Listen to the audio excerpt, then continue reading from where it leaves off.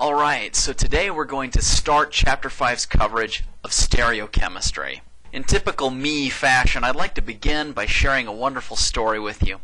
My wife many years ago worked as a customer service supervisor for a large manufacturer of exercise equipment.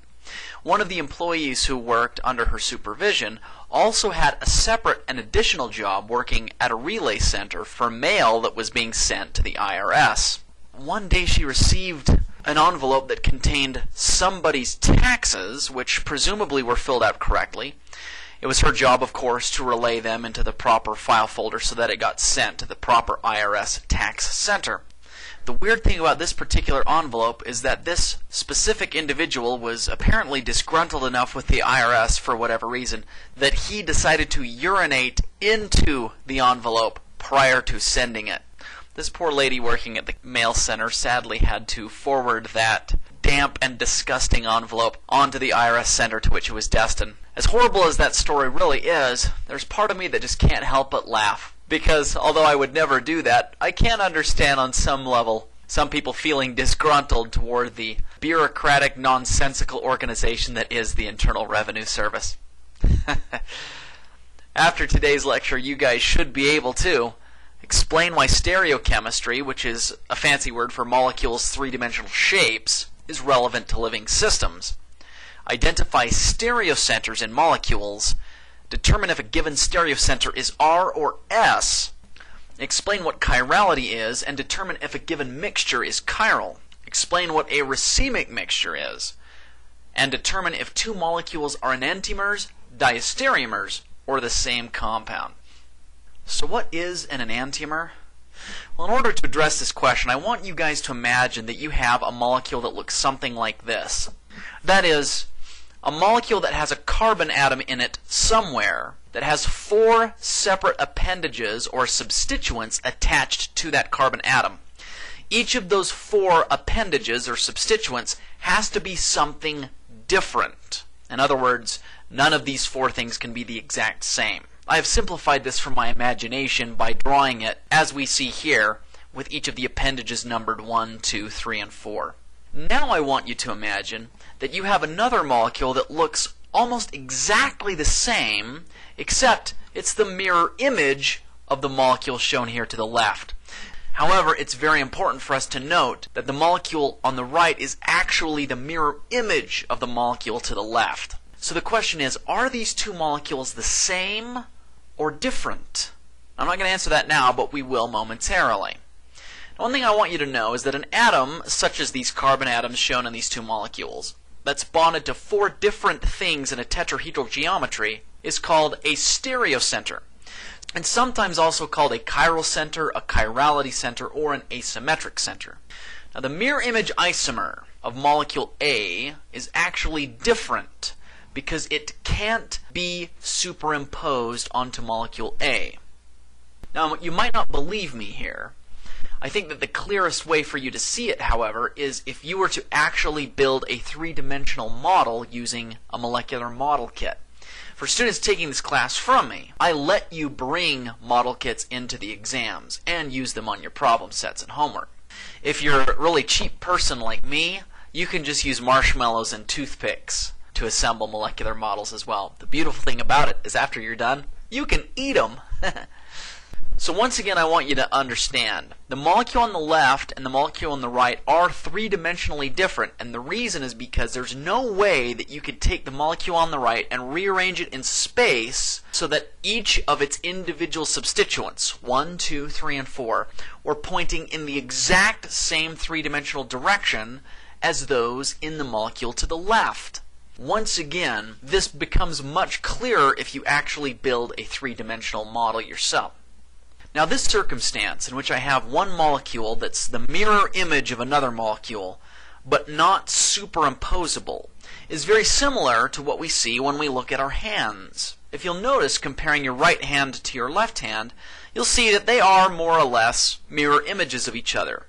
You'll also see that there's no way, as you turn your right hand upside down and put it on top of your left hand, for you to line up each of your individual fingers in such a way that every single one of them points in the exact same three-dimensional direction. although being structurally mirror images of each other, cannot be superimposed on each other, and therefore are not the same.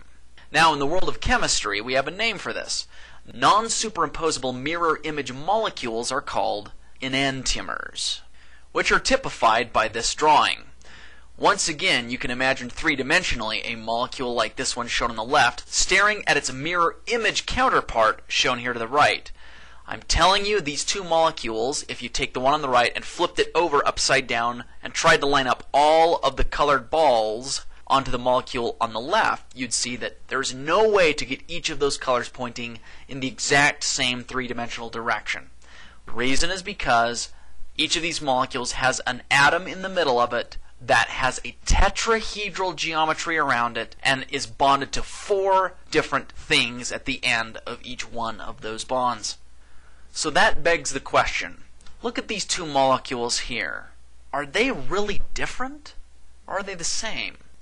Well, if you look at them closely, you'll notice that they do indeed have a tetrahedral center, this carbon center in each. You'll also notice, if you look at it closely, that the tetrahedral centers in these molecules are indeed bonded to 4 different substituents. Let's look at this one to the left, for example. This carbon, having a tetrahedral geometry around it, is bonded to a hydrogen in one direction, a nitrogen in another direction, a carbon in another direction, and a different kind of carbon in another direction. Now, occasionally new students are tempted to think that this carbon and this carbon are both the same because they're both carbons. From a three-dimensional standpoint, that is not true. This carbon down here is a CH2, and this carbon over here is a carbon that's double bonded to an oxygen on one side and single bonded to a nitrogen on the other side. Thus, they are 2 different kinds of carbons and therefore are structurally different. So indeed, this carbon is a tetrahedral center that is bonded to 4 different substituents. Analogously, this carbon over here is as well. So are these two molecules three-dimensionally different? Well, as you can see, the only real difference between them are these bonds here.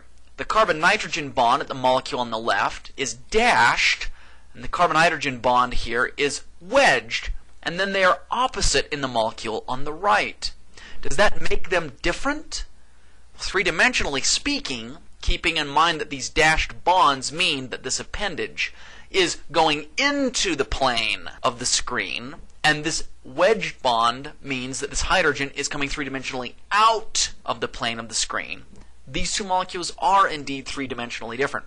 I can prove that to you by looking at them in an alternative manner. I've redrawn the molecule shown up here to the left so that we can see it again. Now I want you to imagine that I have the ability to reach my hand underneath this molecule shown here to the right and flip it upside down. Now if this were flipped upside down, I hope you can see that it would look like this.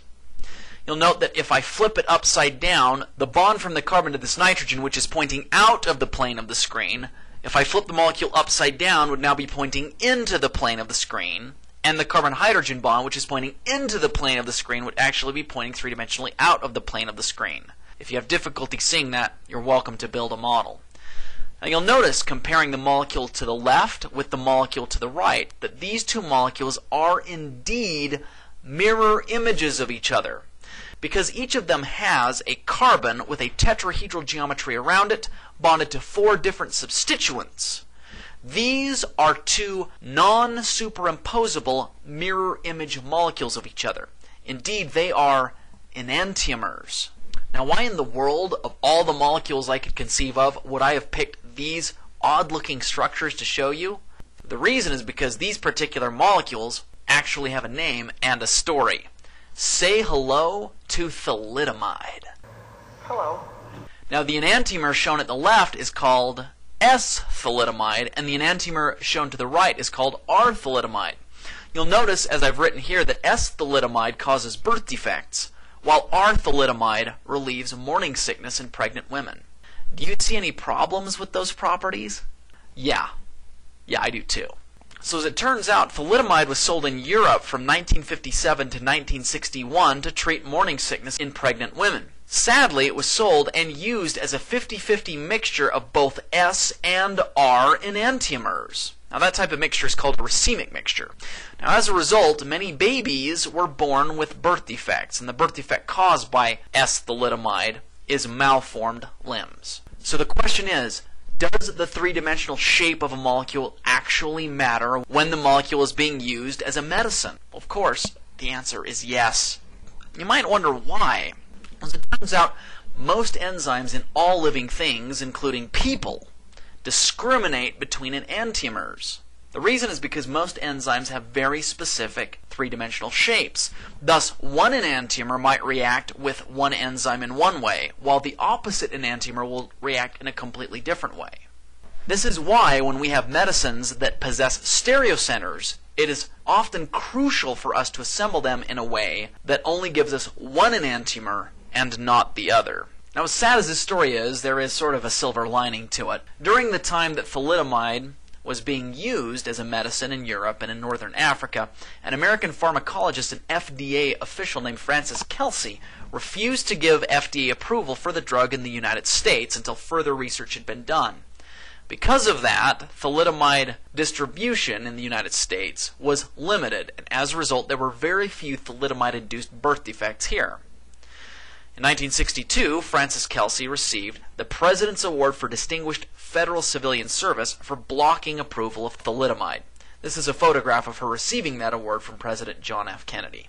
This is a classic example of one of the major reasons why an FDA is important. Having an FDA with all of its contingent screening requirements for developing medicines helps to ensure that the medicines that we use and buy in the United States have limited and known side effects. Now, of course, the FDA screening process isn't perfect, but it does do an excellent job of helping prevent disasters like this one from thalidomide. The flip side of it, of course, is that drug approval in the United States often takes much longer than it does in some other countries, and the drugs end up being very much more expensive because drug companies are trying to recoup the costs that they've invested going through the 10 years and usually $1 billion of research investment in order to get a drug approved. So do we like the FDA or not? I personally do, but I'll let you decide how you want to feel about it.